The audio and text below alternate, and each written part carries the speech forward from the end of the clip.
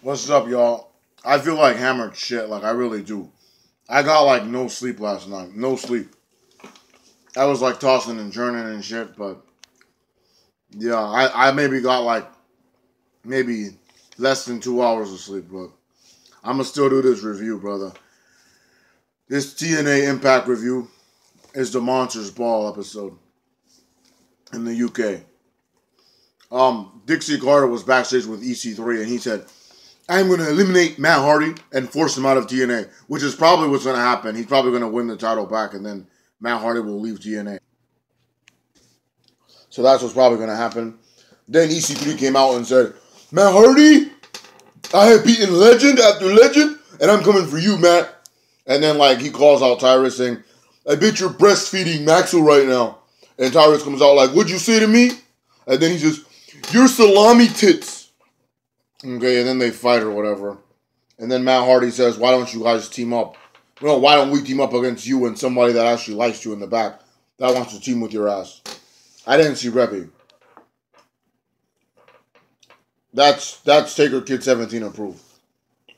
There was not beer money. Eric Young was in the ring with Bram, the Maniacal Alliance. And he's like, I'm King of the Mountain Champion. And James Storm came out with Bobby Roode and said, defend it against me, city boy. So they got a match, and then they both got double counted out because these teams wouldn't stop brawling. These two tag teams brawled like backstage throughout the entire night. And then Bobby Roode said there's going to be a tag match at Lockdown with us, kicking your ass. And then James Storm said, sorry about your damn luck, boy. Drew Galloway told EC3 that he doesn't like him, but he respects him and he wants to team up with him. EC3 said, I'm going to do it alone. I got allergies like a motherfucker, guys. And then Mike Bennett, the Miracle, he hasn't done shit since he's been in TNA. With his stupid ass hair. He's like, I'll fight anybody from the UK. Mark Andrews. And then Andrews comes out and he tries to bully Andrews. They had a man match. And then Mike Bennett, the Miracle, beats Mandrews. And then he beats him up some more. And then Drew Galloway comes out and like saves Mandrews. The Decay was backstage behind like a cage or something. And then Rosemary was like, we are going to have a dark ball tonight. DK. And then a bitch is like, you're the most beautiful woman in the ball. And then this British guy that looks like a gothic, I don't know what he was supposed to be. He's like, hey, Rosemary, remember me, lass? And then Crazy Steve's like, get out of here. He's like, this has nothing to do with you or you. It's just between me and Rosemary. This guy seems like something off of American Horror Story, but whatever. That's freaky is what it is. And then Drew Galloway was backstage with the poor little fella, man. He was like, I'm tired of the Miracle Mike Bennett coming here trying to push people around. And then Mike Bennett comes out and attacks him. And then he attacks Mandrews. And then Galloway's beating him up. And Maria distracts Galloway. So the Miracle beats the shit out of Drew Galloway. And then kicks his head into a fucking garage door. I saw that spot coming because that happens every fucking time. I was like, move Galloway. And he didn't move. So he got his head caved in. And then Matt Hardy and Tyrus are backstage trying to bully Rockstar Spud.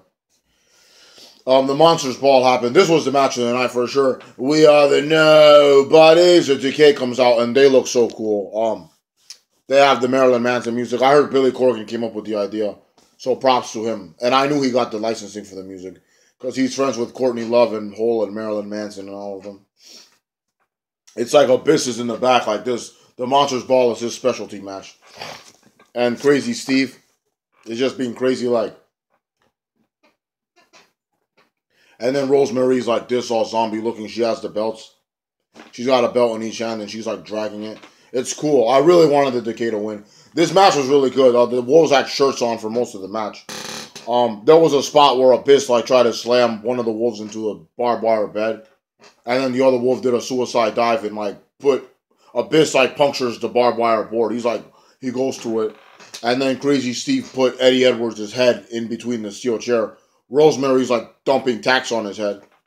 And then Steve is about to like concerto him, but he moves out of the way. Davey Richards did this thing where he like sucked all the poison out of the mouth of Rosemary. I thought that was kind of dumb, but whatever.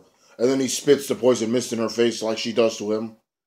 And then they take a chair and they kick fucking Crazy Steve in the head. They do like Red Dragon's finisher. And after they super kick his face, they drive him, they brainbuster him into the chair. And they pin him and they win the belts back. This feud was okay. It's over now, but yeah, it was a nice ride. I would have loved the Decay to win, but maybe the Wolves get a rematch at Lockdown, and then I would have liked them to win, but it was still a good match.